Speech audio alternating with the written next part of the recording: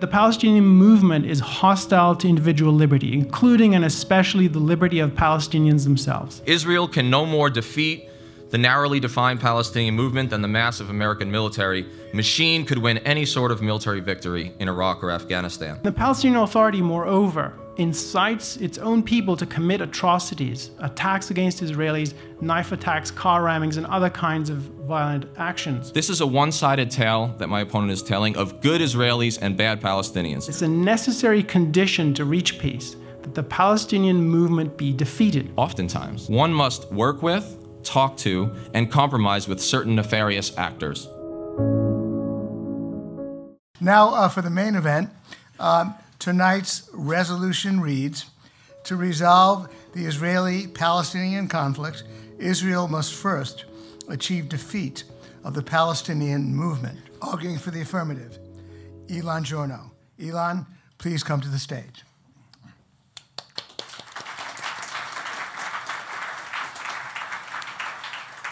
Arguing for the negative, Danny Surzan. Danny, please come to the stage.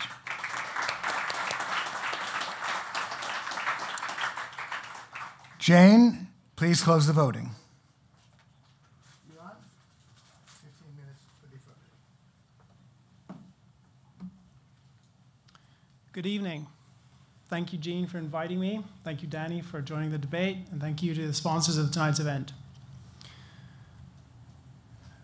Tonight's resolution presupposes a detailed analysis of a hugely complicated conflict.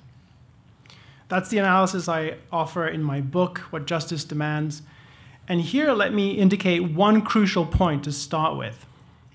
So much of the debate and the discussion about the Israeli-Palestinian conflict is bound up in religious, ethnic, nationalist, and tribal premises.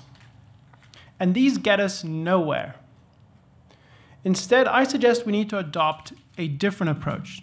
We need to adopt a secular, individualist, pro-freedom perspective. That's the framework that I offer in my book, and that's what I'll be arguing from tonight. And the reason for this is that I believe, and I think you can demonstrate objectively, that individual liberty is an objective moral ideal. It is true for all people, in all places, at all times. And I believe that freedom is the standard by which we should evaluate the adversaries in this conflict. So this individual's perspective that I'm arguing for leads us to discard collectivist and tribal premises and that whole way of thinking. And one of the major steps in this way of thinking is we need to recognize a major distinction that I think gets blurred and completely ignored by many people. There's a crucial difference between the Palestinian community and the Palestinian movement. We have to keep these separate and distinct. The community is a group of individuals who recognize themselves as part of the Palestinian identity, and they have features of a culture. And the Palestinian movement is an ideological, political enterprise. It has specific goals and an ideology. And it claims to speak for the Palestinian community. There is overlap between the two, that's definitely true. But they can't be treated as interchangeable. They're not. They're distinct, and we have to keep them distinguished when we think about this issue. This debate hinges on a moral evaluation of the adversaries. So let's ask, does the Palestinian movement seek freedom? Is it pro-human progress? Is it concerned with righting wrongs done to the Palestinian community? No, no, and no. I argue that the Palestinian movement is hostile to individual liberty, including and especially the liberty of Palestinians themselves. And by contrast, I argue, Israel is a region's only free society. It has flaws and moral failings, really serious ones. And these need to be addressed and reformed. But none of these warrant the Palestinian movement's aggression against it. If you want to understand this conflict, I think it's crucial to see that the Palestinian movement is an obstacle to peace. It's a fundamental barrier to progress in this region. Let me stress, this debate does not hinge on the question of whether individual Palestinians have grievances. They do. Some of them are legitimate grievances and they need to be redressed. And I argue this in my book. For example, there are cases of Israeli land expropriation or cases where the Israeli police failed to protect the landowners who are Palestinians from Jewish religious fundamentalists who attacked them. That is wrong. It's a violation of the rule of law and it has to be stopped. But even when you take all of these flaws and failings into account, they do not, and it's particularly the grievances which I regard as legitimate, they do not justify the militant goal of the Palestinian movement, which is to liquidate Israel. That's been true since the founding of the major factions of this movement. The Palestinian movement, in a word, has exploited the people it claims to be serving and protecting and righting wrongs for. In reality, the Palestinian movement is hostile to freedom and does not care about righting wrongs done to the people it claims to serve. If you look at what is the Palestinian movement, what is it composed of? There are two major wings. The Palestinian Liberation Organization, or the P.L.O, and Hamas, the Islamist wing. Both were founded with a shared goal of bringing an end to Israel as a society. Both are hostile to rights and individual freedom. And they actively now, in the present day, not in some future state that they are claiming to seek, right now they're trampling the rights of their own people.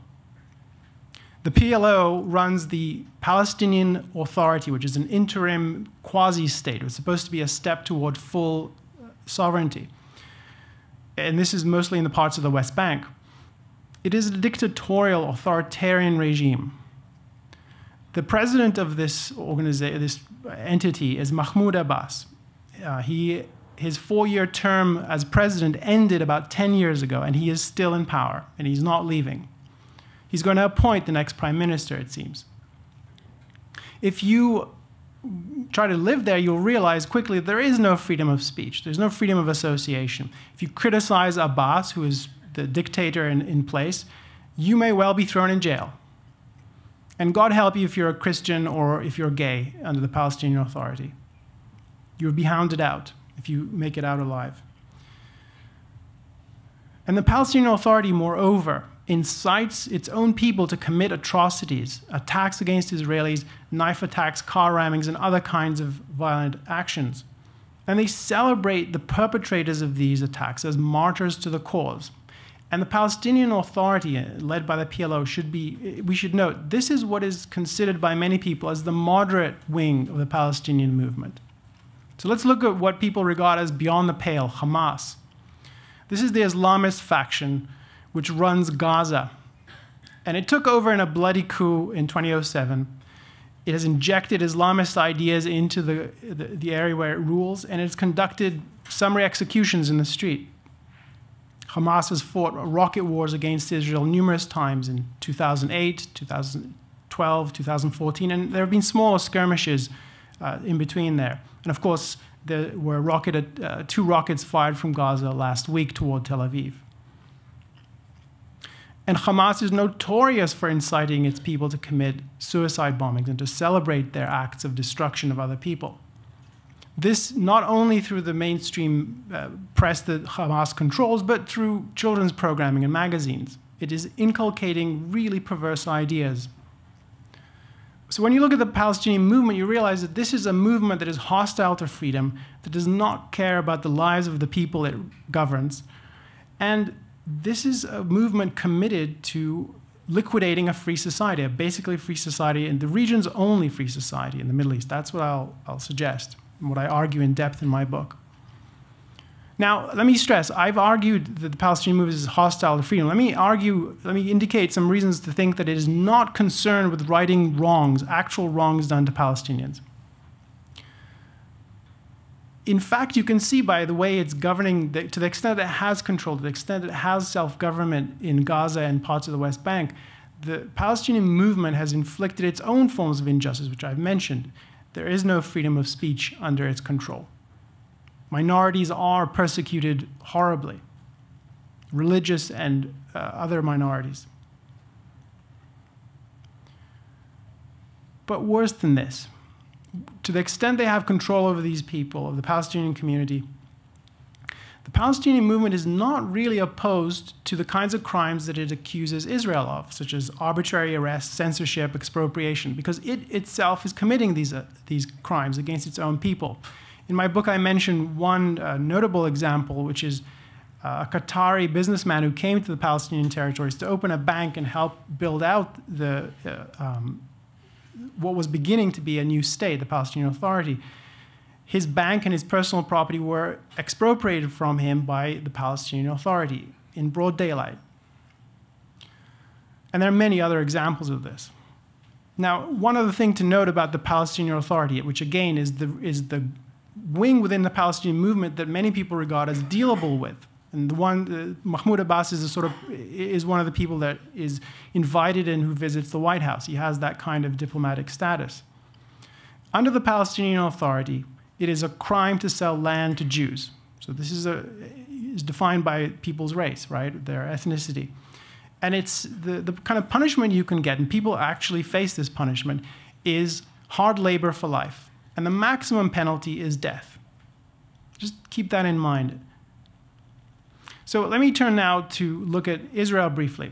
And what I want to argue here is that if you take seriously the value of human life, the value of human progress and of freedom, it's crucial to recognize a stark moral difference and a moral inequality between Israel and the Palestinian movement.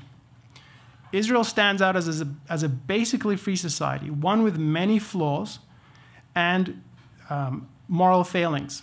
And yet it has freedom of speech. It has religious freedom, intellectual freedom. All citizens, regardless of race or creed, have the right to vote and be part of the government. Now, there are going to be objections to Israel's moral standing, and I'll anticipate some of them here, which is that it's an ethnic national state and that it's an apartheid state. I oppose the ethnic national elements of Israel. I regard Israel as a combination of individualist elements that are good, and that's what leads it to protect individual rights, and national ethnic elements and religious elements, which I regard as a problem and a source of its failings.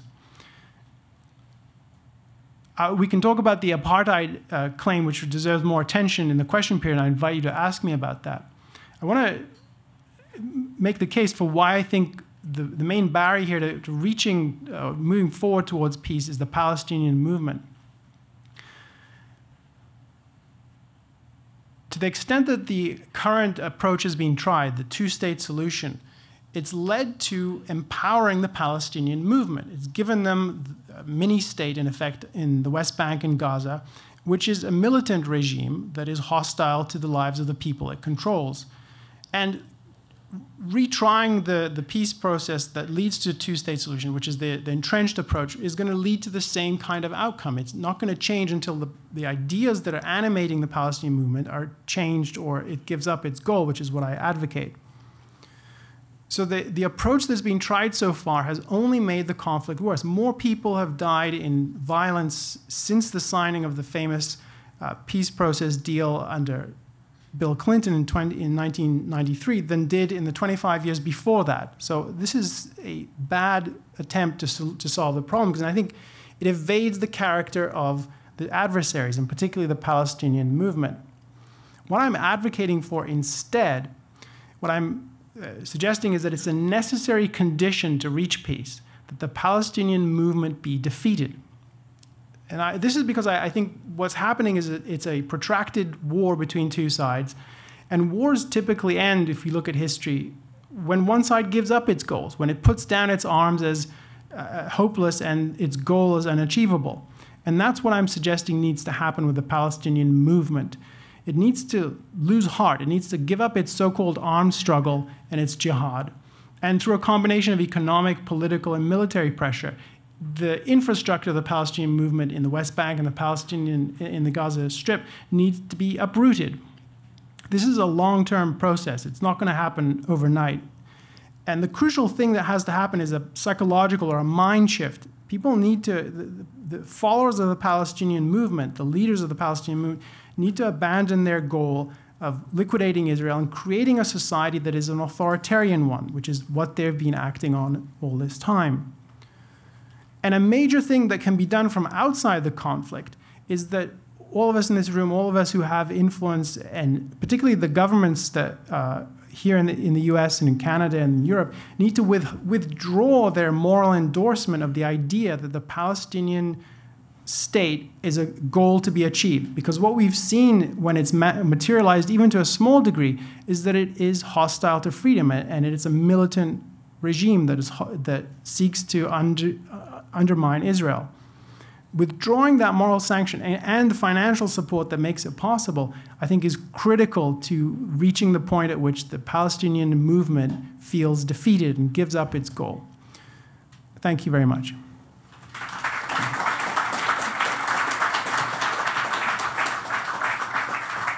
Thank you, Elan. Danny Surzin for the negative.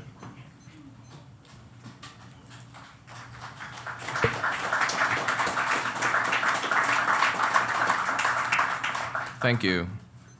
My opponent has undoubtedly laid out a passionate, detailed defense of Israeli policy over the last half-century. He's also highlighted the very worst aspects of what he dubs the Palestinian movement. Were his remarks merely an unopposed introduction to this rather complex topic, the very simplicity of the model would likely be persuasive. Unfortunately, as a veteran of 2 wars in the greater Middle East and a budding scholar of Israel-Palestine, I found matters in this region far more nuanced and thorny than all that. It is for this reason that I must oppose this resolution tonight, along with the black and white thinking that informs its very framework. I cannot promise you any neat models, nor any simple, reassuring solutions to this intractable conflict. Rather, I hope to present a middling approach to conflict resolution that accepts as genuine the fears for Israeli security, but does not dismiss the plight of the Palestinians outright. Mine is a path of empathy and an attempt at even-handedness. For one-sided solutions, such as my opponent has crafted here tonight, will never bring peace to the Holy Land. That said, the Israeli-Palestinian crisis, as many of us know, is a veritable third rail in American political discourse. So it may be necessary for me to start with a few disclaimers. I speak as someone who is not anti-Semitic, who opposes anti-Semitism in all the ugly forms it takes, and who believes the Israeli state has a right to exist. Now that that's out of the way, I have to address the controversial caveat. Palestinians, for both moral and strategic reasons, also deserve state sovereignty and equivalent civil rights. And that should be the stated position of libertarians, all real, small c, conservatives, and my debate opponent tonight. Israel is neither saint nor Satan, neither is Palestine. These are 2 fluid societies that shift with domestic and international winds. The 2 sides do not operate in a Manichaean world of good-evil duality, no matter how much some of us would like them to. In that vein, I shall oppose tonight's resolution on the basis of 3 major arguments. First, I reject as deceptive the very term Palestinian movement, especially as Mr. Journo has pejoratively defined it. This movement is no single thing, and it's certainly not nearly as simple or as evil Islamist jihadi as the labels that my opponent prefers. Second, I shall demonstrate that the vast majority of Palestinian organizations, even Hamas, can and should be dealt with as potential partners in negotiations. Indeed, despite all the blood spilt in recent years, both Fatah and Hamas are more willing than ever before to make peace along the pre-1967 borders, accept a 2-state solution, and at least tacitly recognize Israel's right to exist. Further, I'll indicate that it's often been Israel, especially under its contemporary right-wing government, that has provoked Hamas, broken truces, and otherwise sought to undermine the very existence of a popular, democratically elected Palestinian movement. And finally, I'll argue that peace necessitates not a fantastical notion of, quote, defeat of the Palestinian movement, which is neither plausible nor grounded in fairness. Rather, what peace does require is the isolation and condemnation of most terroristic elements of Palestinian resistance, but it demands that we recognize and condemn Israeli policies that also hinder conflict resolution, indeed, in some cases, making peace impossible. And that's what's missing from my opponent's opening remarks, the notion that Israel has a role to play in reforming. You see, in the way it's been laid out, the Palestinians are evil. Their movement, at least their leaders, are all evil. They can't be dealt with, and I reject that.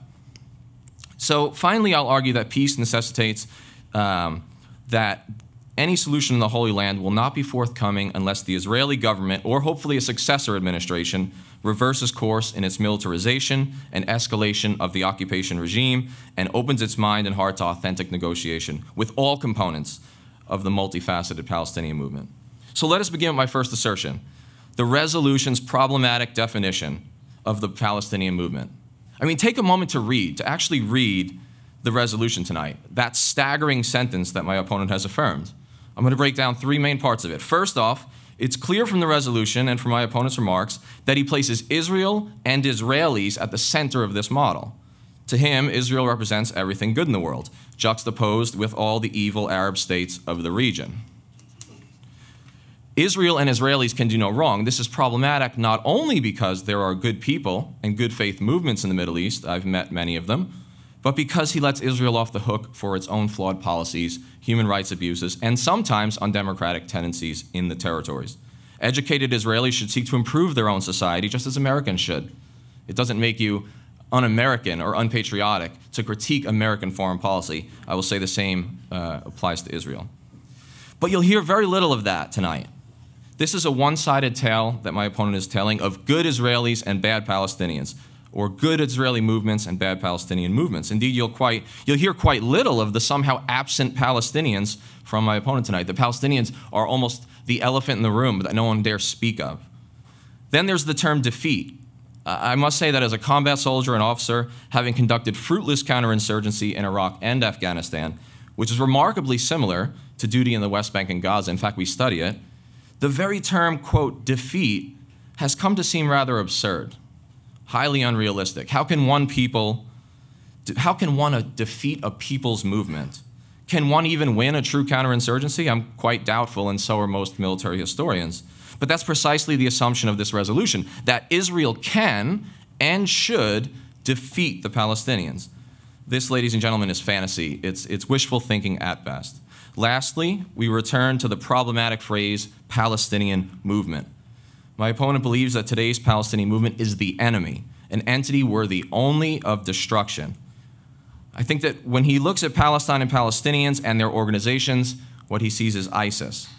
That Palestinian equals Islamo-fascist jihadism, but Palestinians, okay, are little more than terrorists in this telling, and that's just not accurate.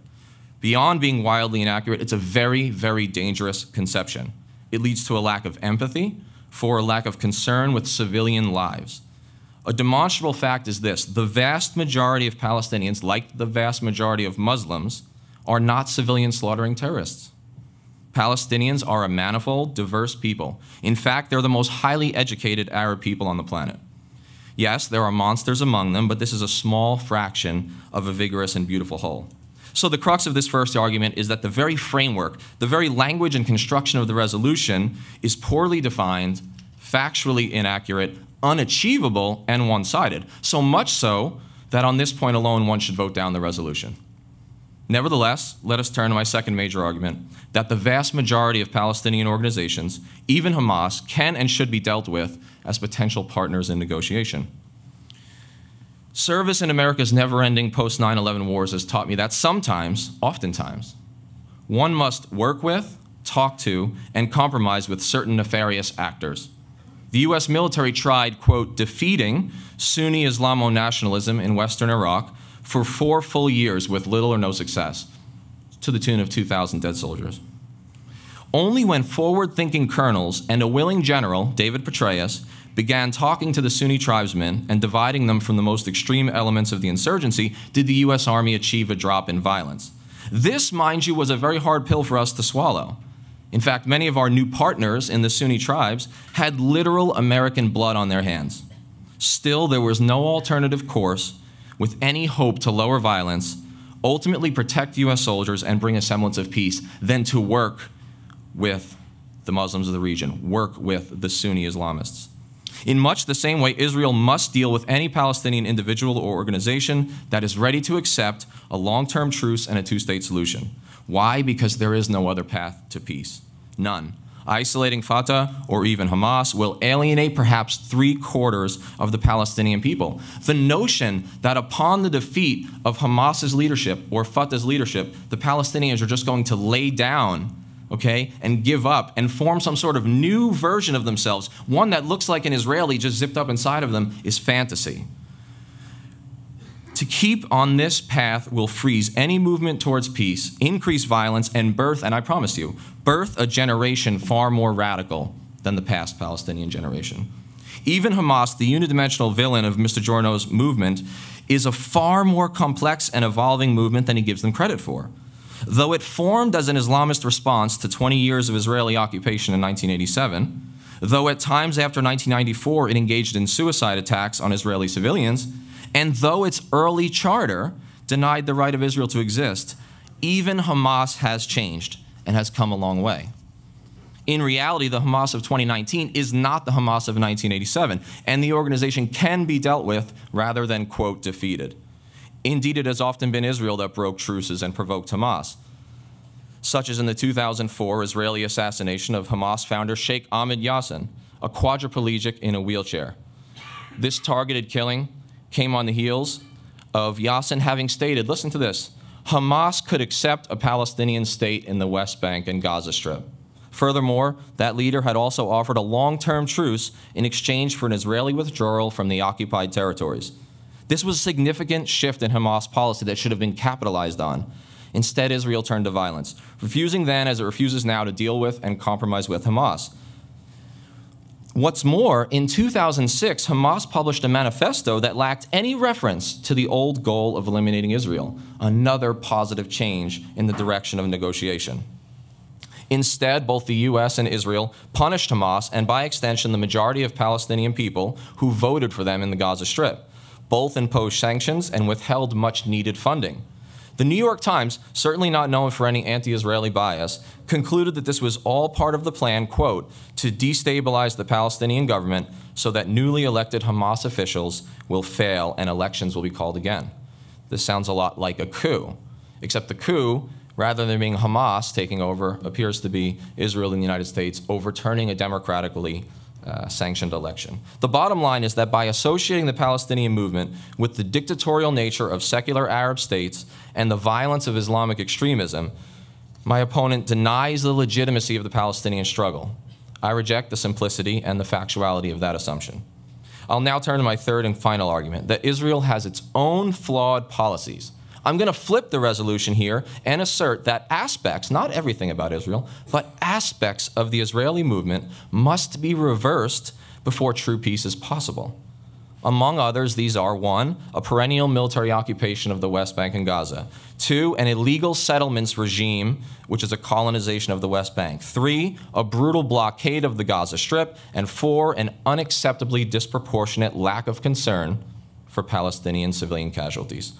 Now, there's no time for a history lesson. I have maybe 3-4 minutes left, but let me briefly address these grievances. First, it is an indisputable fact that the founding of Israel in 1948 and the expansion of Israel after the 1967 war created millions of displaced Palestinian refugees. Now, my saying this does not mean that Israel must give it all back. That's unrealistic. Or cease to exist. That would be a genocide. But rather it recognizes the genuine suffering and grievance of the Palestinian people, that there are 2 sides in this argument. Mine is the side that says there are guilty parties on both sides, but there are those we can work with on both sides. But you don't have to take my word for it. Consider a 1969 interview with the Israeli defense minister and national hero Moshe Dayan, where he admitted, "We came to this country which was already populated by Arabs, and we are establishing a Hebrew, that is a Jewish state here. Jewish villages were built in place of Arab villages. You do not even know the name of these villages, and I do not blame you because the geography looks no longer exist. Not only do the books not exist, but the Arab villages are not there either. This is the one place, there is not one place built in this country that did not have a former Arab population." Then there's the settlements regime. The bottom line is this: until Israel dismantles its settlements and returns that land to the rightful Palestinian ownership, then it is in violation of international law and impeding the peace. The idea that the Palestinians are going to lay down and accept any sort of solution while massive, massive numbers of Israeli citizens, upwards of 500,000, are living in these settlements it's fantasy. I can tell you these people are not going to quit. That's not how insurgencies end, historically. The brutal blockade of Gaza is enormously cruel. In fact, To demonstrate the cruelty and premeditation of this blockade, let us consider that a prominent Israeli governing official actually took to literally calculating the number of calories a person in Gaza needed, lest there be an outright famine. One of the aides to Prime Minister Ariel Sharon, reportedly joked that because they voted the wrong way for Hamas, Palestinians would undergo something like an appointment with the doctor. They will get a lot thinner, but they won't die. Let me conclude my opening remarks in a rather sullen way. I would be remiss if I did not recognize the historic crimes perpetrated against Jews and of the worst crime in world history, the Holocaust. For those reasons, among those reasons, I believe Israel has the right to exist and to be secure. But here's what I also believe. There is a second side to this conflict. There are Palestinians with genuine grievances, with leaders who can be negotiated with and should be negotiated with. They can not be defeated, nor should they be, if there's any sense of equity and fairness. Thank you.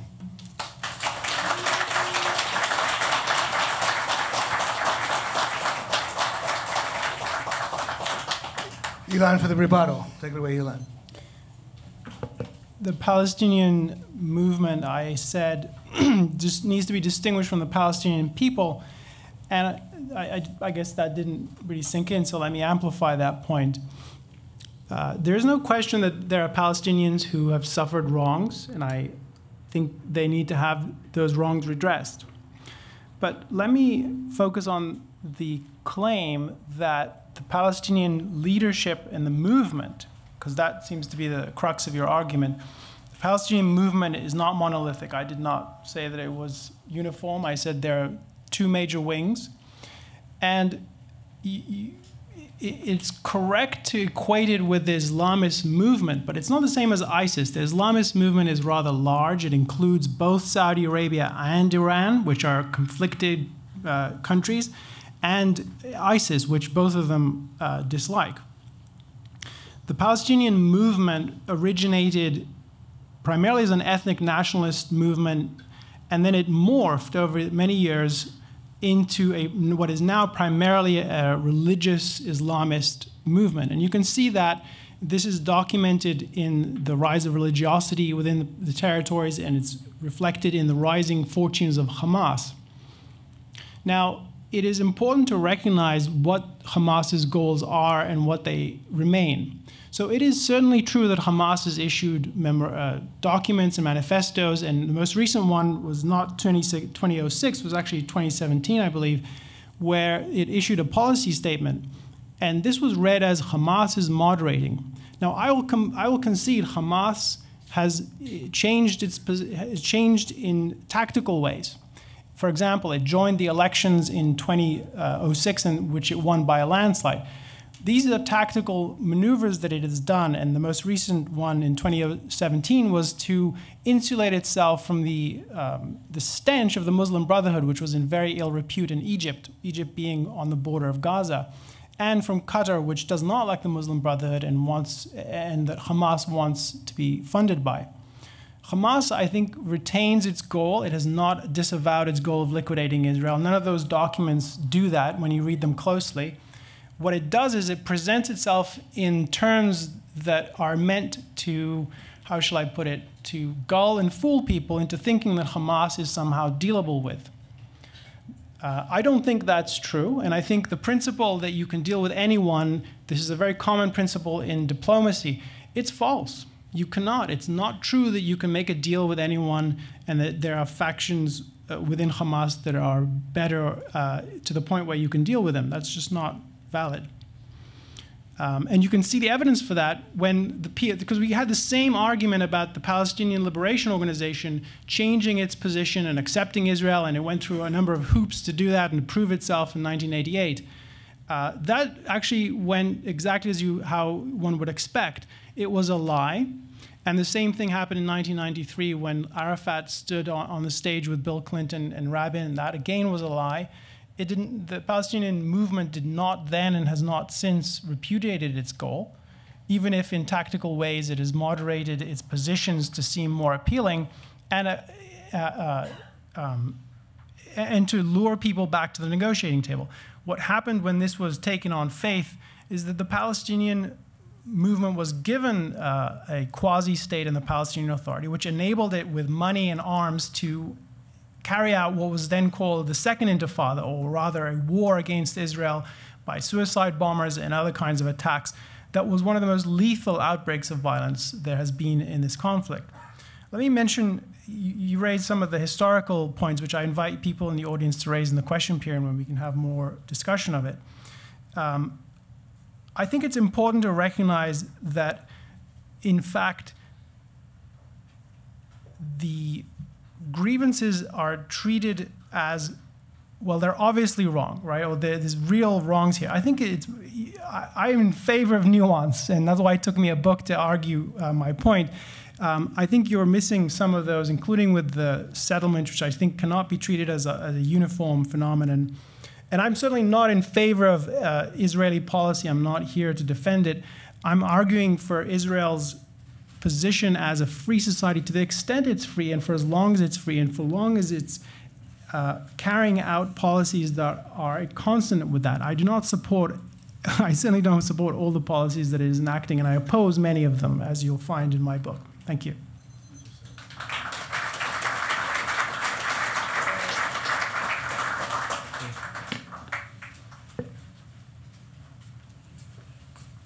Thank you. So I have about 5 minutes to address some of the rebuttals from the last two statements from my opponent, who is very well informed and has written an excellent book on the topic. I have one question. Why is it, and this is really hypothetical, Israel's state to give to the Palestinians? The whole framing seems problematic. It seems that if Israel has a right to exist, there's a right, an equivalent right for Palestine to exist. Yet in this telling, it is Israel that somehow has the ability, the right even, to grant what's been called a quasi-state to the Palestinians, which is little more than an open-air prison in many ways, which is little more than a collaborationist regime in many ways. My opponent spoke in his early remarks about a pro-freedom perspective, and I agree that that should be the framework, but what about the life and situation of actual living, breathing Palestinians in Gaza today, who lack civil rights, who lack the basic freedoms of even Arabs within Israel, who already don't have the same rights as Jews within Israel, but who live under military occupation 50 years after the 1967 war in defiance of every single ruling of any international court or international organization. Now, perhaps 180 countries in the world are all just anti-Semitic, and only Israel and the United States are correct. Or maybe there's something to these grievances for not just the Palestinian people, but for their movement which represents them. I agree with my opponent that this should hinge on the moral interpretation, but a moral interpretation would again make one wonder why there are no civil and political rights and no Palestinian state sovereignty. My opponent also says that the Palestinian movement is an obstacle to peace, but what about Israeli obstacles? Except for just a vague notion of Israel's not perfect from my opponent, there's no list of what the Israeli obstacles to peace are. Why is there nothing about this? I'd argue the silence on this issue is more telling than anything my opponent says. I think it's a fallacy that the Palestinian movement is dedicated to the destruction of Israel. In 1993, actually before then, the P.L.O. did accept the right of Israel to exist, did accept a two-state solution. Even Hamas, while it didn't change its full original document, has made it clear that it's willing to accept a two-state solution from its highest leadership levels, and that it will accept a long-term truce. The truth of the matter is Israel never made steps towards the final settlement that 1993's Oslo was supposed to create. If the Palestinian movement is so harmful to Palestinians, why did they vote it in? Why did so many of them turn to Hamas? Could it be that part of it was frustration with the lack of progress towards a Palestinian state? Could it be the intransigence of Israel? In many cases. Not every time. Not every Palestinian leader is a saint. Not every Israeli leader is a villain. But the reality is there are two sides to this story. There are two sides to this situation. The question for me is, what if Palestinians vote the wrong way? It appears you either have to believe in democracy or not. Democracy appears okay for Israelis because we're happy with the way they vote. But what about when the Palestinians democratically elect Hamas into government? Who then has the right to determine that Hamas cannot be dealt with? Like I said, in Iraq and Afghanistan, we dealt with people who literally had the blood of our soldiers on our hands. and it worked. And we didn't like it one bit.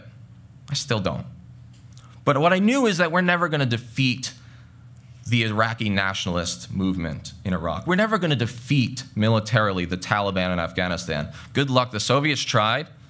We've been trying. Folks, spoiler alert, it's not going to happen. They're not going to just give up and roll over. This is not going to happen. It is ahistorical from a military history standpoint. Putting down their arms is not how movements end. Compromise and politicization of movements is how they end. So these steps of Hamas towards negotiation are the signs of possibility for peace.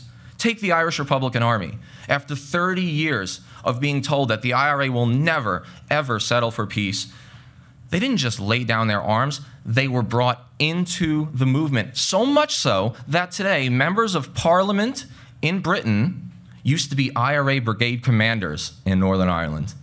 But the British swallowed their pride and realized they had to deal with people who had blood on their hands. Otherwise, they would fight this war for another 1,100 years. And that's the reality. Do the Palestinians have some sort of biological predilection for evil? I think not. Perhaps there is a historic injustice, and some role the Israelis are playing in this. I think that the silence on the issue of Israeli perpetuation of violence and human rights abuses is instructive. Thank you.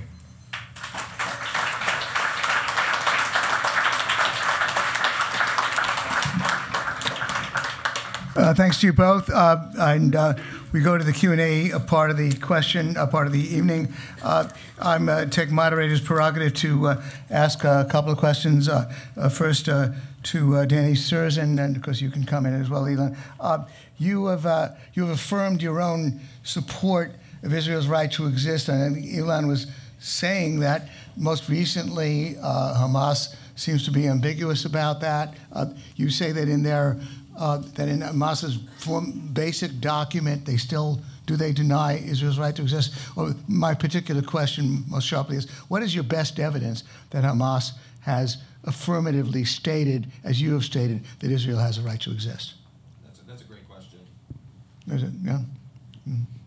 I'll just talk. Oh no! This is recorded for our posterity. Okay, that's a great question.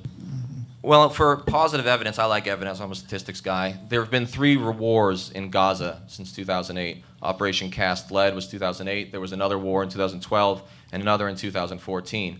The U.S. State Department actually recognized, as well as an international terrorist analysis organization in Israel, that the Hamas fighters actually showed a fair amount of acceptance of the long-term truce, and it was actually Israel that broke the truce in each of those cases. So in all 3 cases, Israel actually conducted raids into Gaza, broke the truce, at which point rockets were then fired very inaccurately into Israel. And then, of course, the response was overwhelming Palestinian casualties, 1,371 in Operation Cast Lead, of which 772 were civilians and some 320 were children. So I think what we can do is look at how Hamas acts rather than what's in their founding document. Hamas is dealing with radicals in their own ranks, they're dealing with moderates in their own ranks, and they're dealing with the folks who want to work with Israel, who want to work with the Palestinian Authority. So what I think we're seeing is Hamas is waging a battle, because it's a fluid organization,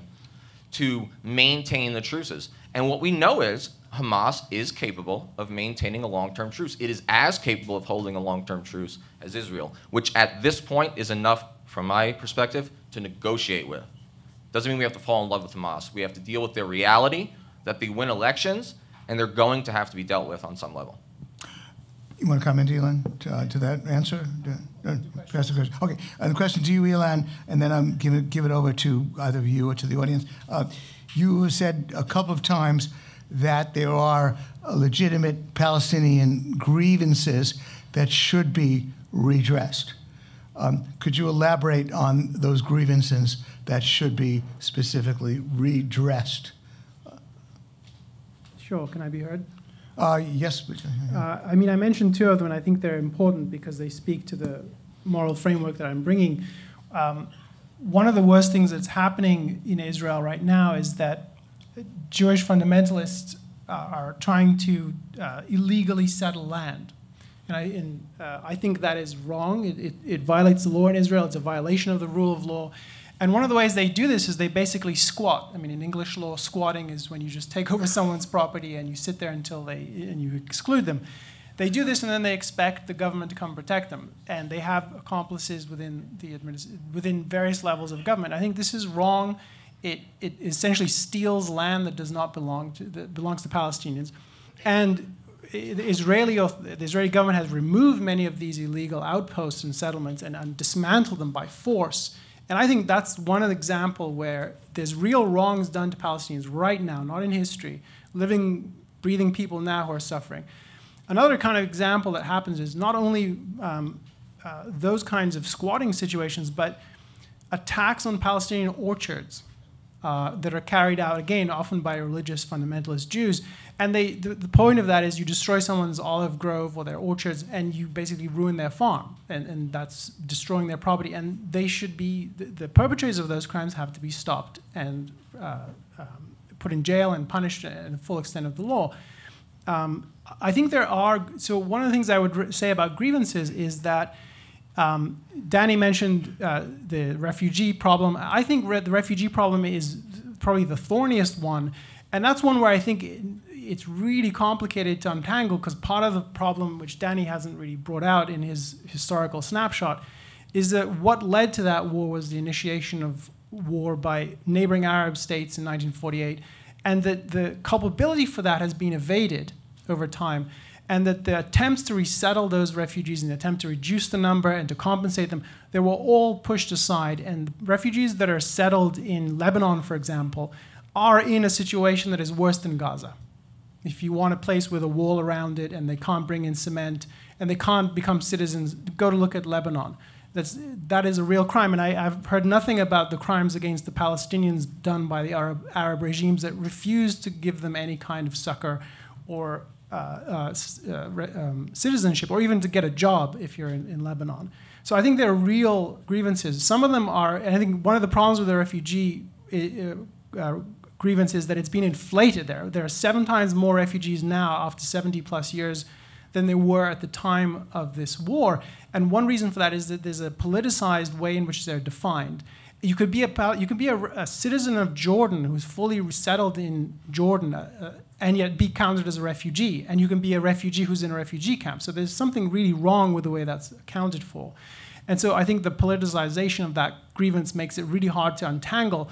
And the worst part is that the Palestinian movement, this is uniform, including the supposed moderates, they hold that it's an absolute wholesale right of return. So basically 6 million people have to come back into Israel. Now, there's something really fishy about that. I think you have to agree.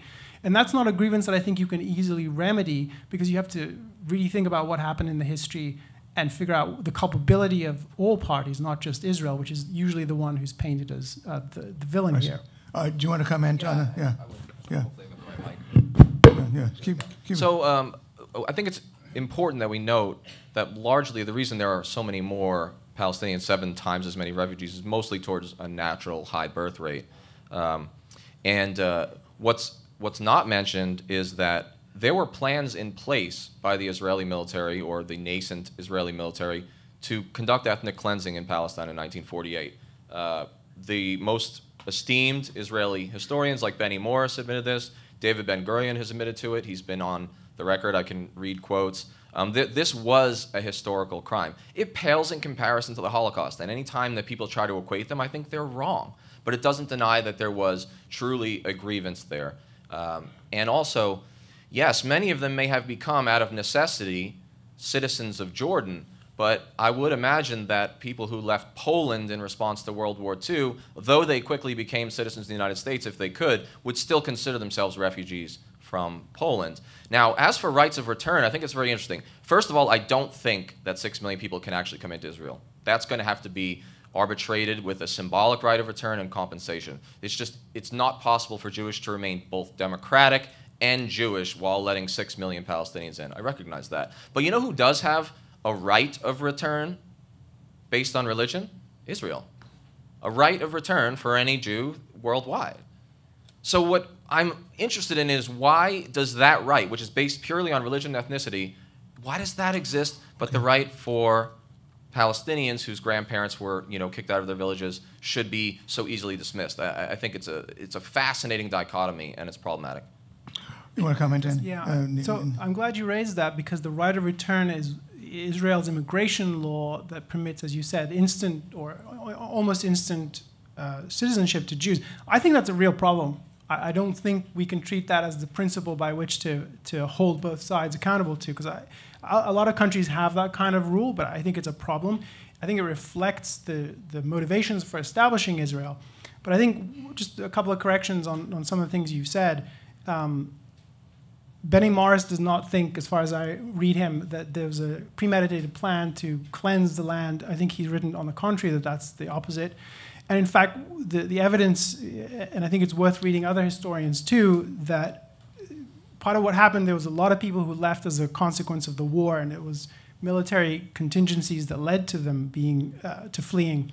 Now, the high number of refugees is not exclusively birth rate related. It is the fact that unique among all refugees in history that we know of, they're defined as you can be a refugee through your father's bloodline. So if you're born to someone as a refugee, even if you are not born present in that place where the war happened, you're a refugee, and so are your children through the male line. That's not the same standard that the UN High Commission for Refugees for other conflicts holds. So part of the issue is it's a politicized definition of refugees. Now, I want to just acknowledge that there are refugees who are invited to come back and resettled, and that's definitely a fact. But I don't think either side should be held to this idea that Israel has a right of return, and that's what we should hold. Because I think that's a problematic rule, and I don't think it's easy to say what Israel's immigration rules should be. But I think those are very different things in understanding this issue. Yeah. Okay, and then also, I know we have people in the audience who want to ask questions. Do you guys want to wait for audience questions, or do you have any questions you want to ask the other? Yeah. Do you have a question? Yeah. What? So you want a question to ask Danny? Go ahead. yeah. So Danny, what do you take to be the basis for Israel's right to exist? Well, that's an interesting point, because one could argue that it's a problematic framing for any state to have the right to exist. I think that the historical wrong against the Jewish people, which is unique to a certain degree, especially in the aftermath of the Holocaust, meant that there was a global need, an understanding among the states of the post-World War II world that there was a special situation, and thus Israel should have a right to a sovereign Jewish state, which is why there was a UN commission, which is why there was a partition, which, even though Arabs were still the majority, gave 55% of the land to Israel. This was problematic for a number of reasons, since Israelis or Jews only owned 7% of the property at that time. But I do think that the special circumstances of the Jewish people made it a global norm, an accepted global norm by most states that later formed the UN to have an Israeli state. Now, I will admit that there are intellectual arguments against any state having the right to exist. I choose on my own to accept the Israeli right to exist because of the historic wrongs done to the Jewish people. You have a question to ask Elan, or do you want to? Sure. Yeah. Microphone, please. So, Elan, would you please define what you mean by the, quote, defeat of the Palestinian movement? How do you see this proceeding, and how long will it take? Sure. So I think it's a multi-generation process. It doesn't happen overnight. It requires the kind of shift that happened after World War II with the Nazi regime in Germany and with Japan. And essentially what it requires, I don't think it requires necessarily a large-scale conflict that's armed and violent, but I think it requires a psychological shift, the abandonment of a goal that is animating the hostilities on one side. And in my analysis, the Palestinian movement is animated by a goal of making the whole of the territory that is now Israel ruled by Palestinians, and that means from the River Jordan to the Mediterranean. That's the phrasing that's commonly used. And I think the achievement of that requires sustained pressure and communicating that violence is not going to pay, which is the way in which the negotiations, which you seem to be an advocate for, really encourage. So the peace process model was we talked with anybody, we pretended that the Palestinian movement was dealable with and that they were moderating, and we sat down with them numerous times, we meaning the Israelis, and then led and sponsored by the US, on the premise that you should speak to anyone, and I think that is empirically false. What that led to is they were given the encouragement to think that, wow, we spent decades attacking Israel. We didn't get as far as we wanted, but hey, we just got invited to the diplomatic negotiations. Look at the way in which we've been elevated and given a dignity we've never earned. Arafat was a pioneer of international terrorism and violence. I mean, that, I think, cannot be disputed. And here he was celebrated as somebody who, you know, he's given that up. Well, has he? Has he really? So I think that was a misconception. And in fact, what those kinds of negotiations led to was, no, is a rewarding of that kind of behavior and a continuation and a funding of it over time. So I think what you want to do is reverse that. So defeat means not rewarding that behavior, but showing that the more you do that kind of thing, the more you attack, the less likely you are to ever to reach your goal, and it's a lost goal. So it's a long-term process. It requires shifting the understanding of what's achievable, and that requires significant pressure over time. So do you believe that they can be militarily defeated, the Palestinian movement? And let me just say quickly, because it seems like you're saying Palestinians have to wait more multi-generations. I mean, it's been 3 or 4 generations. So now we're saying it's going to be multi-generational to defeat them. So now a Palestinian refugee might have to wait 7 or 8 generations. But Japan, as you mentioned, got its sovereignty back in 1952 despite attacking Pearl Harbor. And West Germany got its sovereignty back in 1954 and was armed and was given tanks and was put into NATO by 1954. So it only had to go through 9 years of occupation prior to regaining its sovereignty. So I'm wondering if you really believe that there is a military solution to the Palestinian resistance. I think that can be. I don't think it has to be military, but I think the premise of your question is what I think is essential to challenge, and I want to raise that, which is you seem to be operating on the premise that the Palestinians are entitled to a state. And you're challenging me for saying they don't, and that's part of your argument that I'm being one-sided. Well, let me make it explicit. I don't think the right to self-determination can mean that you are entitled to create your own tyranny and to enslave yourself and the people that you regard as part of your group into slavery or into domination and authoritarianism. There's no such right. And so long as that is what's animating the Palestinian movement, they should not be permitted to pursue a state. Now, if there's a point at which in the future that is no longer the kind of state that they're working to build, then fine, I'm all in favor of it. The standard is in order to be justified in pursuing the momentous step of creating a state, which means you have the monopoly on the use of force within a geographical area, that's a momentous step. In my view, the only basis for that is you're actually going to create a state that protects freedom, or you're leaving a situation in which you don't have freedom and you're moving towards a situation with greater freedom, which is my view of sort of the essential premise for Israel's basis. It's basically free society. If Palestinians really wanted that, and if there was evidence for that, then I would be in favor of it. I would say, yes, go ahead, build yourself a state, create it, support it. I'm not opposed to that. What I'm opposed to, the Palestinians demanding, and the idea that democracy is the all-purpose solvent for making everything good because enough people voted for it, which is completely wrong. If that's the principle, then yeah, they should have a state. But that's not the principle. It has to be that the only way in which you can make sense of self-determination for a group of people is they're trying to reach freedom. And that's not what the Palestinian movement has been pursuing. Now, we can talk about the situation in which they live in today, which is really parlous and difficult. But I don't think there's evidence to think, there's certainly no evidence that they've given us, that what they're trying to do is move towards greater freedom. And that's the basis of my objection. And so the issue of how long do they have to wait until they change their mind about what kind of society they want to build. Japan abandoned its goals after World War II with a great deal of pressure, as you know, probably from studying this. And Germany was defeated. Both of those were defeated. I think those are outstanding examples in history because it was so rapid. And the fact that the military defeat came first, and what happened in Iraq, which I believe you saw firsthand, I don't believe the surge and that whole thing of handing out money really is a solution. And yeah, so that did not work. And I think we saw that with the rise of ISIS, which was, I think, a fruit of that attempt to solve Iraq by dealing with everybody. So the issue is not how long they have to wait. It's what is the goal and what is the standard by which you judge it. No comment, and then no. Well, I do have a comment about that, which, again, it feels like the Palestinians are being held to a different standard than the Israelis. Who is to determine what the people want except for the people themselves through democracy? I agree that democracy is flawed, but as Churchill said, it's the worst solution except for all the others, potentially.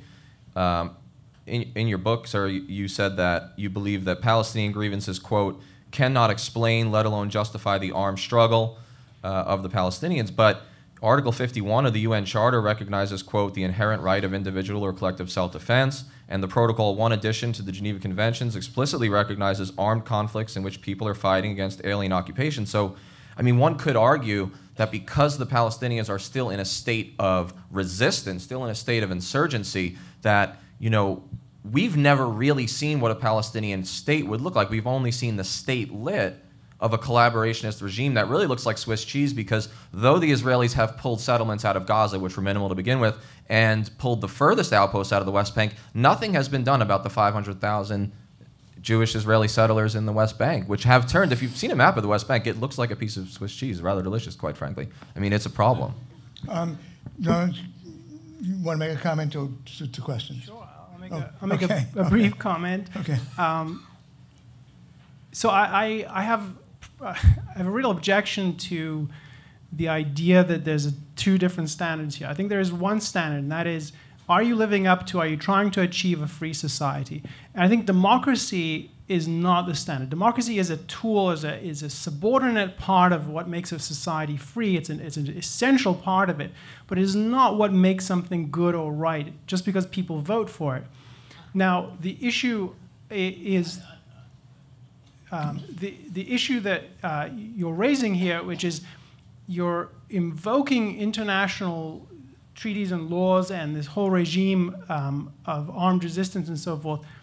I question that. I'm not entirely convinced that so can 180 countries be wrong? Yeah, they can be wrong. The question is this a moral principle? And I would go further than that, because I should put a card on the table. I am not a fan of the UN. I think there are serious problems with the customary so-called laws of war, including the moral premises that govern the conduct of war. I think morality is essential in conduct of war and having standards for what you do in the battlefield. But I think there are real problems with the standards that are imposed, because they disadvantage those who obey them and they empower those who disobey them. So there's a clear problem with that. And the idea that we treat UN bodies or international law as essentially like a papal pronouncement that it's unquestionable, I think that's a mistake. You have to really think about, is this right or not? And you can make an argument that the Palestinians are trying to resist occupation.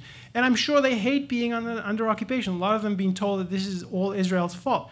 The question, however, is, what has their life been like during occupation? I'm sure nobody in this room would choose to live under occupation. But did you know, and this is relevant, and I'm sure this has come up in your reading of this, is that however bad you might think the occupation actually has been, the material measurements of life for Palestinians are better 20 years into the occupation than they were before in terms of life expectancy, infant mortality. The hookups to electricity were like at 8%. They were at 90% within 15 years. Now, you might say, yeah, screw it, I still hate the Israelis. That's fine, but if you're talking about individual human beings and the welfare that they need to live, then you can't argue that they're not materially better off under occupation, even if they still dream of a Palestinian state. So the question is, are they seeking freedom and a better life? And that, to me, is the standard by which we have to evaluate these things. You'll get a chance. You got a chance to respond, but you might want to fit in your remarks to the question. The first questioner, please phrase your question as a question, if you could. Please. Well, I'd like to thank Major Danny for his service, and hopefully Elan has the dual citizenship has worked well for you.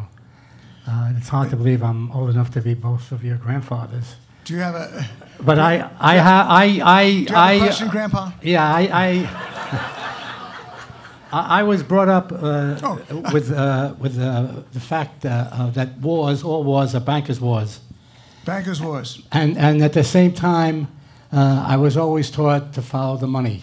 And so it's not a mistake that Yasser Arafat, he left how many years, over 10 years ago, even though he was killed under inauspicious circumstances, but his family has billions. And I don't know how. What's your question? My question is, how do you expect to end a conflagration that exists right now, especially when the Arabs, who are really the Palestinians, I don't know where Palestine came from. It's not mentioned anywhere. What is your question? My question is, how are you going to end a conflict that exists right now if what's behind the conflict is something that really is not what we could put our fingers on? One thing that's relevant is if the question is about the economic conditions that the Palestinian leadership have enjoyed, there is a difference which is worth noting, that the P.L.O, of which Arafat was the leader, and then Mahmoud Abbas, they're much more in the model of the kind of secular Arab dictator who not only dominates his people, but also exploits them economically. So there's definitely a great deal of documented graft and racketeering under the Palestinian Authority. What the difference is, though, that the Hamas, and this speaks to its ideological character, one of the ways in which it's gained support and credibility is that it's seen as uncorruptible, precisely because it's religious. I mean, the way it gets funding is not from outside regimes, according to its propaganda. It gets its money from zakat, which is a kind of tithe, a religious tithe. Now, the reality is Hamas does get outside funding, but the essential issue is that the P.L.O is much more in the model of exploiting its people economically as well, and the Hamas is definitely, it makes a point of not doing that explicitly because that's part of its prestige. Do you want to make a comment about? Absolutely. I don't think that the conflict will end anytime soon. I don't think there will be a military defeat. My opponent keeps talking about how the only time you have a right to a state is if it's in favor of freedom, and the word freedom, and I think it's an excellent word. But what we don't have for the Palestinians is any freedom to form its own sovereign state. They've never had that at any point. Jordan is not the same as Palestinians. Excuse me. If you want to ask a question, please ask a question in the civil fashion. Rude and anti-intellectual. As for the economy, it is true that the economy of the occupied territories grew very rapidly, specific in the 1970s, but this was only tying the Palestinian economy to Israel's whims, and it was never accompanied by any major internal development as its own society. So one major economic report noted, quote, "The growth witnessed in the territories is fundamentally not sustainable, and ending the occupation is the prerequisite for transforming the territory's economic potential into reality."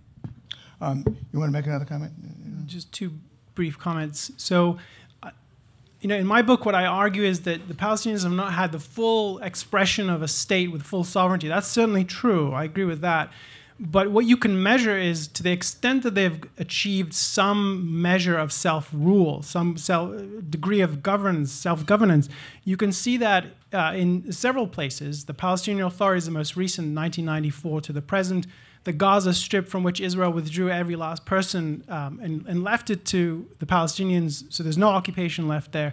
And you can see it as well when the P.L.O set up bases on the border with Jordan, and when it later set up bases within the Palestinian refugee camps in Lebanon. In all those cases, there's commonalities in terms of the way they governed, which was authoritarian, and they had the practice of full control and arbitrary courts and just the kind of things that you don't want to see. And then this got full expression fuller expression under the Palestinian Authority, which is a step towards a full state. So look, if I get what you're saying, Danny, that you want the Palestinians to have the room to create the kind of state that you think they should have. But I'd love to know, what is the evidence for thinking that it would be anything better than, and in fact not worse than, what we see in the Palestinian Authority today and in Gaza? Because where do you see the evidence for that? Do you want to answer the question? Of course. You know what's really important is we don't have the evidence for that because there has been no sovereignty for the Palestinians in anything except a statelet that looks like Swiss cheese that is essentially a collaborationist regime with the Israeli authorities. Palestinians have as much sovereignty as their masters give them. And their masters are the ones with the American weapons and with the American money. The reality is they cannot militarily defeat Israel, but Israel cannot militarily defeat them. We don't know what real Palestinian sovereignty would look like because it has not existed since 1948. Okay, but please, one thing about please fit this in a little bit later. We have questions from the audience. Go ahead, please ask your question. Hello, my question is to Elan. You base a lot of your argument about defeating the movement in the fact that Hamas wants to eliminate Israel. That's what you said. But in American law, if someone wants to kill me, it doesn't give me the right to kill that person. So why do you think Americans should support that defeat? You get the question? Yeah. I think I get it. But what we're dealing with is a situation that's not governed by American law. And the principle is not you have a right to kill the person attacking you. You have a right to defend yourself. That's the principle. Now, what I'm arguing for, and I argue for it in more detail in the book than I do here, is that to understand what Hamas is about and what the Palestinian movement has been doing since it came to the fore, is it's a sustained campaign over time with that animating goal. Now, are they militarily in a position to destroy Israel? I don't think they are, but they would like to be. And they've shown with their numerous attacks that that's what they're after, and to essentially psychologically destroy Israel by terrorizing it, and that's the goal. My argument is Israel has a right to self-defense. Now, because this is a long-standing war, I think the way out of this conflict, and I think it is solvable, is if you give them to believe through action that their goal is unachievable. And you can do that. Wars have ended because one side has given up its goal and is being led to believe that this is hopeless. And I think the idea that that's a fantasy is ignoring the fact that we've seen this in other contexts. I mean, World War II ended not because we negotiated with the Nazis, we defeated them. And we defeated the Japanese. Now, there's certainly a great deal of reluctance to fight and defeat people. I mean, Obama said he doesn't like to use the word victory, and Danny certainly doesn't think that's achievable. And I agree, Iraq was a no-win war, but it is not because we fought to win, it's because we didn't fight to win. And I think there's many things to say about that. And I'm sorry that you had to suffer some of the consequences of that. Now, that's what I said. I mean, I've been arguing about the failure of American foreign policy in the Middle East for a long time, and I think it's a misconception to think you can't end wars through defeat. I can assure you that I fought to win. The reality is there was no victory over the Iraqi people so long as we tried to create a country in our own image. The reality was we violated Iraqi sovereignty, and so long as we did so, there would be a forever insurgency. Correct, World War II ended, but it was a conventional war declared between powers. But every one of those countries involved in World War II that held colonies, every one of them lost those colonies to much less technologically advanced militaries because national movements do not easily die. Next question. Yeah. I don't have time to. I challenge your understanding. Who's you? Who's the question addressed to Elan. To Elan. I challenged your understanding of the Palestinian Authority. I've been there a lot and I've studied it a lot, and it's not like the Nazis and it's not like the Japanese, and it doesn't have to be defeated in the same way. But my bigger question is about the two-state solution. Without a two-state solution, you have two choices. You either have basically what's close to apartheid, a stateless people, or you have a single entity, which would mean there would be no Jewish state. So there's really no other solution that is at all satisfactory to people who either believe in an idea of a Jewish state and want one, or who believe in democracy and do not want a revival of the evils that we have already seen with in South Africa and other places. Okay, you get your question? That's a question addressed to you, Elan, I guess. Challenges you, yeah. I think it's relevant to think about what it means for there to be an end to this conflict. And I don't think it's, you start with, well, what does the configuration of the society look like? I think you have to start with what is driving the conflict and how do you end it? And then there are going to be questions about, well, what happens then? What kind of society should there be once the Palestinian movement is no longer seeking to liquidate its opponent, Israel? And I think they're real hard questions, and I agree. We certainly don't want a whole population that is denied citizenship. And I think the Israelis certainly won't accept being a minority. I think they're fearful of that, and I think for a number of good historical reasons, they're fearful of being a minority in their own country. I don't think that's an easy problem to solve. But I think I think it's a mistake to turn that around and say, well, the obvious solution is they got to have to be two states. I don't think that's obvious, and I don't think it's the way to begin. I think the way to begin is to say, why has this been going on for so long, and what's driving it, and what are the ideas going on here, and then what is the principle that should govern it? Can we? I want to say something about what can we expect from a Palestinian state, and I don't think it's true that we don't know. I think we have a lot of empirical evidence of what the ideas of the Palestinian movement mean in practice. And I think it's also telling, if you look at the scholarship of Rashid Khalidi, who is a Palestinian scholar, he's at Columbia. He wrote a book about why the Palestinian movement has failed in its attempts at state building. And one of the things that struck me in reading this is that he says, he doesn't take it as seriously as I do, but he says in passing, look, they have given so little thought to what it would look like to achieve a state that it is alarming. And to me, that is, well, it's not only alarming, it's suspicious. Because if you spent decades yearning for sovereignty, wouldn't you give it a lot more thought about what it would actually look like? Wouldn't you promulgate what that actually looks like? And I think the absence of doing that speaks to, this is not a sincere effort at righting wrongs or serving a Palestinian people some of whom have suffered severely. So I think there's a lot of things to solve once you get past moving the obstacles in the road. And some of those are really hard things to solve, and I think you've hit on one of those. You want to comment, Danny? Okay, all right. Unfortunately, we have time for only one final question before we go to the summations. So please ask a question. Yeah. I guess this is a more philosophical question to both groups here. I'm unclear whether the arguments are deontological or consequentialist. So as far as Elan is concerned, you made a moral presumption, and maybe I'm asking this as being a different kind of libertarian, that freedom is somehow tied to democracy, individuality, and secularism, and therefore have rigged the debate for the side of Israel. And on the side of Danny, it's unclear to me whether you're arguing for the feasibility or the desirability, because your arguments have been for the desirability of collaborating with the movement, the Palestinian movement, but you haven't really demonstrated the feasibility, because the question is, what if it is impossible to both have a Jewish state and to collaborate with them? Would you then take a deontological position and say, no, we still have to collaborate, or a consequentialist one and say, well, maybe we have to do something else, and if so, what would it be? Why don't you go first, Danny, on this one? Yeah. I think that a Palestinian state is desirable.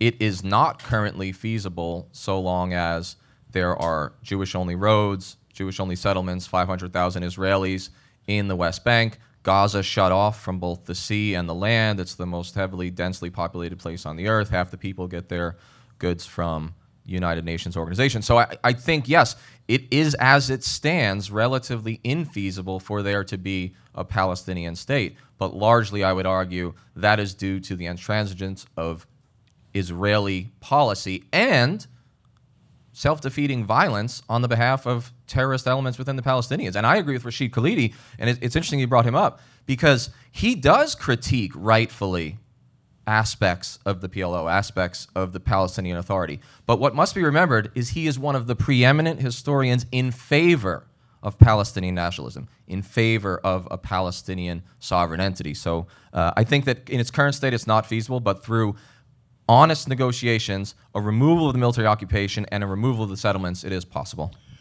We want to take an extra minute on your summation, so we want to go to the summations, and you can answer that question and take the podium. Okay, thanks. Yeah.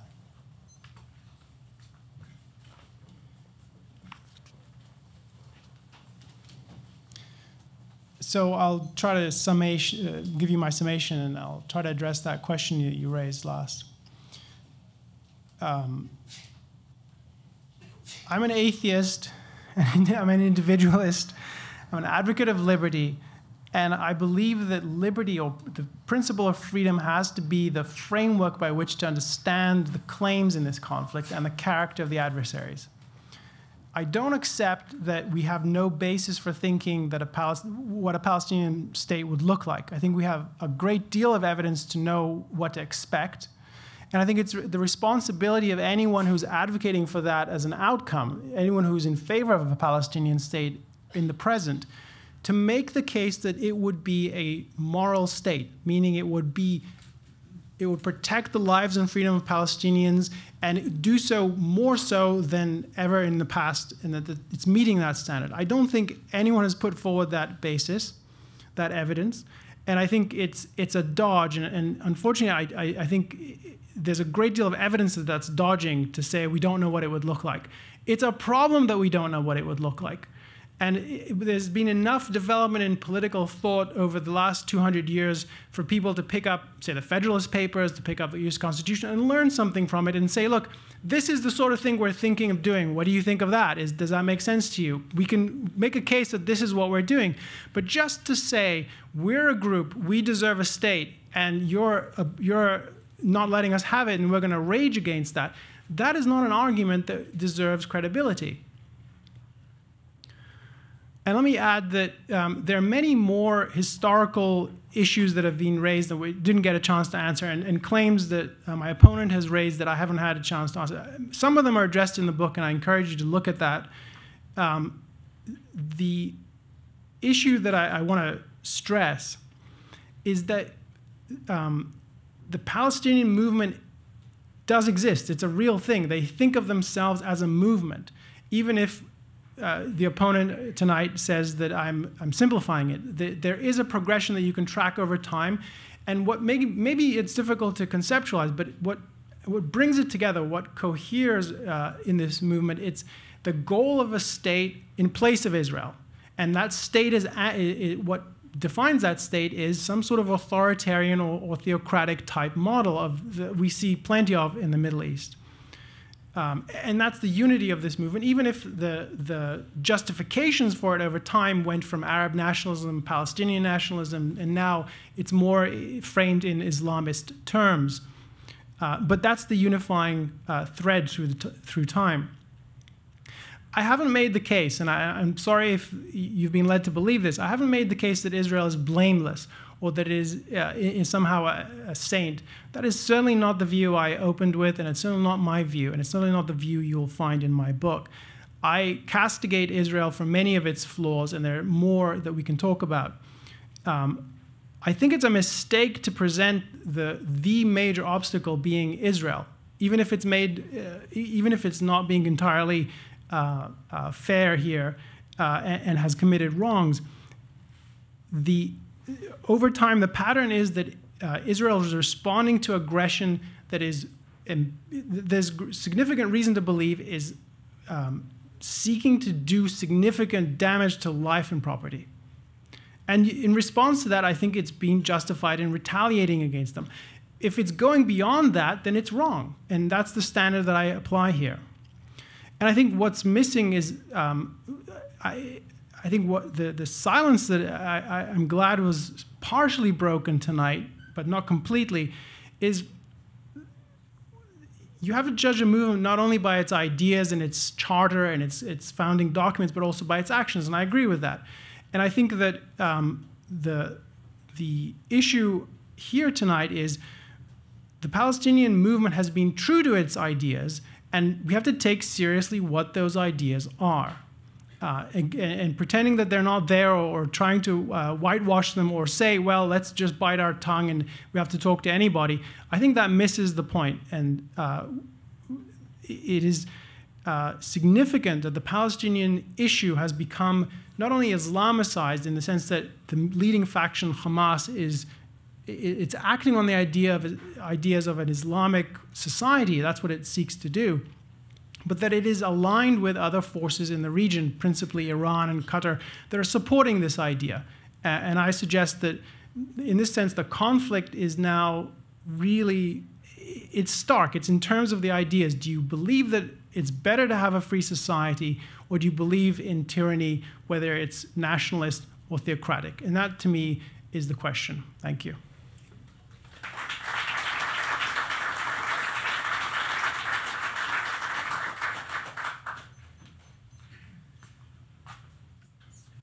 Why am I here tonight taking the position in favor of a Palestinian state? By any logical measure, with Islamist organizations in both Iraq and Afghanistan taking the lives of so many of those who I had loved, one would think that I would take the position of many of my less educated soldiers, which was to hate Islam, okay? To hate Arabs in the case of Iraq. But I came to a place of respect for the vast majority of the people in the Middle East. And I realized that there were both strategic and ethical reasons to care for both sides in this conflict, and thus I applied it to the Israel-Palestine conflict. I've hoped to illustrate not a pro-Palestinian position tonight, but a middle road, one that recognizes the strengths of Israeli democracy at times and also recognizes the plight of the Palestinians. I do think you've heard another approach that's rather biased, that lambasts the very notion that Palestinians as a movement have any meaningful grievances or right to self-defense.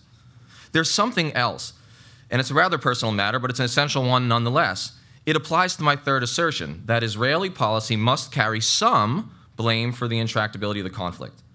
Israel is not alone in carrying some of that blame.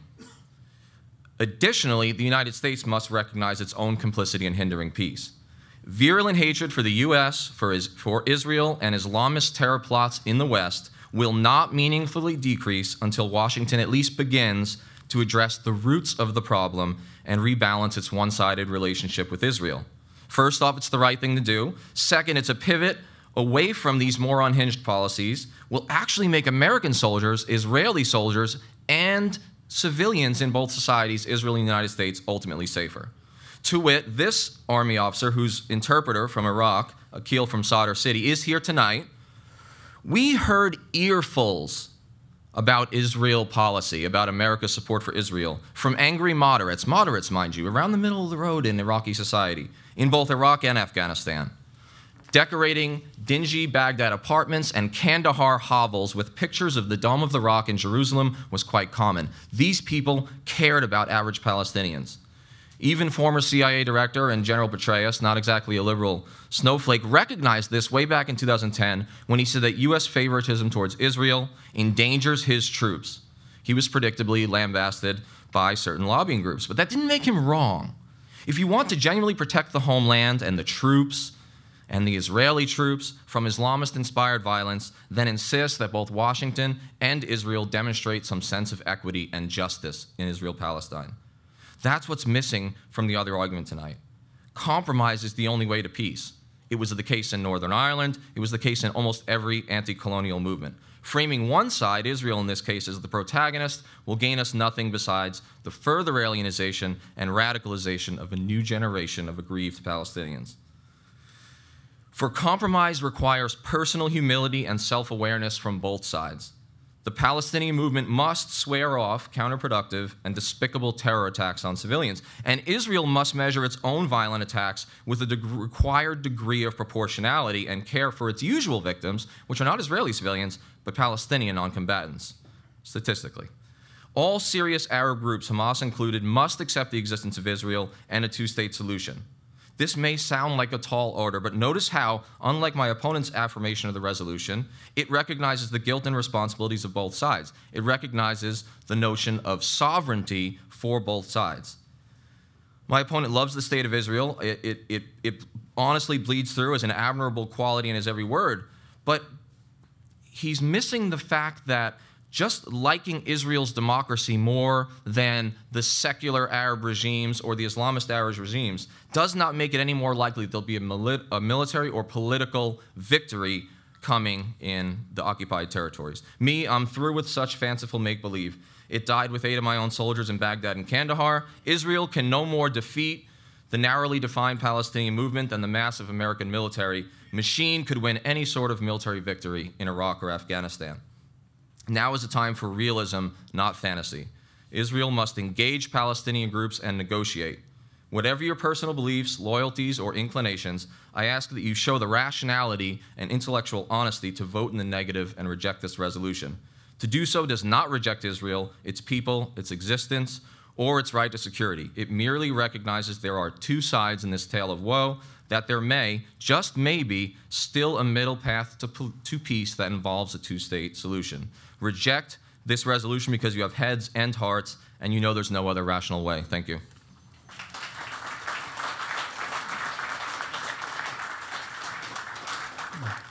Thank you to you both, and we are now going to do the final voting. Elan is going to be signing books. Afterwards, he'll be at that table and he can chat with you. And Danny, you please stick around as well, because a lot of people will want to chat. Next month, we're going to be debating the issue of climate change. Hope you can make it. In August, we're going to be debating Bitcoin once again.